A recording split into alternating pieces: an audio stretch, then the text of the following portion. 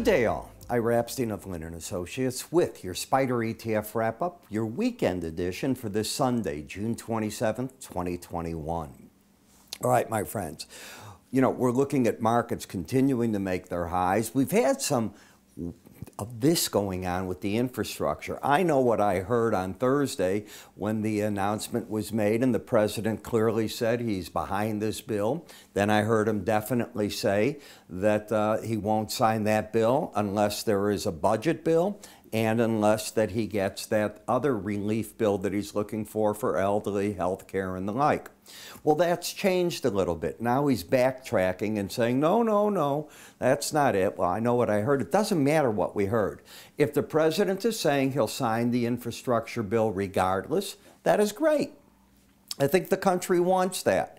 Can they get the reconciliation bill through the Senate? Probably, if all the Democrats vote for it. The Republicans probably won't, but if they get that done, and with Ms. Harris, the VP, they get that done. So the onus is on them. That's my interpretation of what I'm seeing. As for the budget, that's the typical fights that you get between the parties. Now, if we take a look at ARK, this has been a comeback story, and I was watching Barron's and all the others that are covering this over the weekend, and you can see you're up. I'm looking for pretty stiff resistance to hit the market. Now, if we take a look at the Bollinger Band, it's dropping, as you can see, about 8 points there, 8 points there. This market's going to be right very, very close to where it's at right now. I'm looking for the pros to take money off the table the first hit of that upper Bollinger Band. Trend is up. When we go to the tech sector, look at how this is run, and these are new highs for the whole move. So the market consolidated. It's a breakout to the upside. You've got a pattern of higher lows, higher highs. That is a swing line low. You're over the 18-week average of closes. That is the number the market fought the battle at. You can see that, I think, crystal clear. It resolved itself, not here or here. This is where it resolved itself. And it really did it this week. Why? Outside week up. When you get that, unless you take out that week's low, you're looking for a further move to the upside. That would have been this target right here, and that's pretty much what the market did. And then it decided to get through that this past Friday. Can it keep going? Well, where's the Bollinger Band? The answer is yes. Right now, that's 147.45, and that too is lifting up about, let's call it a dollar at a time. So it's probably closer to 148.50, something in that general zone. But that's what I'd look for. And because you're not with an embedded reading, that's where I think the resistance will come into the market and pros will take money off the table. This could go either way on PAVE. It's got to be doing what I am, listening to everything. You made about, this is a weekly chart, so we're back into the month of May when you made your high. You've corrected down. We knew that there was the G7, G20 summits, all that going on. The president would come back and deal with what he had to. I don't see this market wanting to give up very much if the president, and if it turns out that by Monday the market is still interpreting that the infrastructure agreement, if it can pass the Senate, the president would sign it. I don't know that that's the case. It's, again, back and forth. And the industrial sector, spider, you fell back to the 18-week average of closes. The market is working off. It still is overbought. You have to have both numbers under 70 to not be overbought the way that I teach slow stochastics. When I look at the energy sector, boy, what a tear this has been on. Higher lows, higher highs. Now, while the futures market's making new highs, you haven't gotten up here on this. I look for the resistance 56.82 to 57.26. Overbought. I'm not seeing new buying coming in with an overbought reading. SPY, still fully embedded. Now, this chart did something interesting. Let me show you. This is an outside week down, and that took place on last Friday. For the week, that's how we ended up. When you take out the high of an outside week down, my rule, it's mine, I don't know that anybody else has it, is that triggers another wave to the upside that should culminate ideally at the upper Bollinger Band, and I'm wrong in my thinking. if the market takes out the low of the week before. So I think the pros went long, stopped 414.69, one tick under this low, looking for the higher part, plus they have the embedded reading. We'll see if I'm right or wrong this week, but that's pretty much how I teach that. In the emerging market ETF, you lost the embedded reading. I'm not saying you have to get back to the 18-week average of closes. You've made your run to it. Ideally, you go to it. What's the pattern? Still with higher lows, higher highs, but you're still terribly overbought. So I don't see the new money coming in to buy that. In the gold market, this could get ugly if prices get under 164.87. That would give you lower highs, lower lows, and potentially set up a challenge of the 100-day average. But at that point, you'd have the swing line down, the bias is already down, and momentum down. That would be ugly. So the onus is on the bull to do what? Get this market up and not let it get through there if they're trying to keep an uptrend. The same thing is in the gold miners. While you have the higher lows, higher highs, you already have the momentum pointing down, the bias is down. If you take out here 34.10, I'm looking quickly at 33.19, potentially even lower. So if that happens, it won't be easy to return to an uptrend for a while in terms of chart action. In AMC, well, 1, 2, 3, 4, and on the 5th week, back under the Bollinger Band.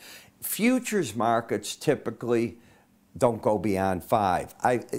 I'm watching stocks and the number's more common to 7 than it is 5 from what I've been watching. But you're in an uptrend. It's a pullback. It's not an embedded reading. You can get more of a correction here. And what is the real pattern? Higher lows, lower highs. So you've begun a consolidation period. TLT, on the first challenge of the upper Bollinger Band last week, I think the pros came out. Now, have we gotten to the point where with what the Fed's doing, what the market's looking at, is the curve yield getting to that point where instead of the back end climbing with rates, now everything's sort of evening up at this point? There's just so much unknowns. What's the Fed going to do or not do? Where are they headed? I don't think we get a better idea until we see the new jobs data that comes out. And that could be, I don't know if it's this week or next week. I have a feeling it's right at the end of this week. I'll check on that with my daily updates for you. But that, I think, is the next nail in the coffin. If it's still not good numbers, how are you expecting the Fed at the Jackson Hole meeting to suddenly turn around? They do have 2 more jobs numbers, but I think the pattern will have been set that they're not going to explode on you. In FXE, you have a higher high and a lower low, so you're in a bit of a correction in this market right now. I see that, and you can see how the market's drifting back here. DBA, which is the agriculture fund, where you've got lower highs, lower lows, backing off in that. The trend turned down, and if you've watched what's going on in ag, that has been the case. Now, be careful with this. What do I mean by that? The rain that we've been getting is so extreme in the Midwest that they closed down highways in Chicago yesterday. You just couldn't get through them. Underpasses flooded out. My house rarely gets a water issue, and yet we had one, not from the leaks in the house, but the street sewers couldn't handle the amount of water. The sewer covers were blowing off in different parts of the city as the pressure was building. That gives you an idea how much extreme water we were getting. Now, it's not raining today, but we have 5 days of more rain. Did we see flooding in the low-lying areas of the grains? That's what the market will look for tomorrow, and that will drive it, and that'll impact that market. That's my news, so you're pretty well covered there. I know that a lot of you trade futures and ETFs. Now let me explain what I do with a combo. At 5:40 in the morning, I come out and I start recording my futures. I do those, and they're typically published before 6:30 in the morning, and I'm covering about 40 charts with the news of the day first, and then reviewing on a daily basis everything, and then on the weekends, the weekend basis, which is weekly charts. I back it up with at 8:40, I start recording my ETF video. What's the difference? Well, the difference is stocks don't trade 23 hours a day, not for the exchange feeds and so on. They'll start at 8:30. By then they've looked in many cases at what? You know that they're based, many of these spiders and ETFs are based on what the futures are doing. So I get to see the government reports. I updated for the spider ETF for the people that are trading that. There's not 34. We're up to about 41 charts. We'll fix that, but we've been so busy on getting our What's Up Live webinar going, and that's every Wednesday now, that took our time. We're back on top of all this. So to make a long story short, I think the combination, if you trade futures or just spiders, you want to know what those futures are doing. So it's one way to look at the market. For $16.90 to start a month, and there's no contract with us, you're going to get 12 videos a week. 6 on futures, 6 on the spiders, each about 20 minutes long. That's a heck of a lot of information, but the goal here is to let you see all the charts. We feed into it.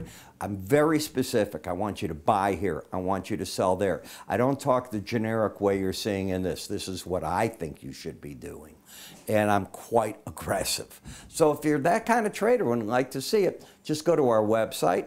Under the keyword research, you will see the spider ETF combo there. Read about it. You can see a small video on it. Sign up there. I'm Ira Epstein. Thanks for watching. I'll see you all tomorrow, my subscribers, first thing in the morning, and the rest of you in the afternoon with our market